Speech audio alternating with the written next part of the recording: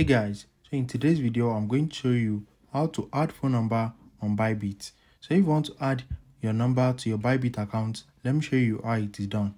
So the first thing is open up the app and you need to click on the profile icon at the top left corner. Once you click on it, click on the gear icon at the top right corner to open up your settings. Right here in your settings, click on security. Once you click on it, you are going to see mobile, so click on that. Once you click on mobile, wait for it to load and you can now add your mobile number. So we need to solve this. So now they are going to send the code to your email address. So let me check my email and see if I've received the code. So now it's going to take a few seconds. So let me recheck. So I've received the code. So it is 46938. Once you enter the code, select your country code right here and you need to enter the mobile number. I'm going to use my country code and let's enter the number.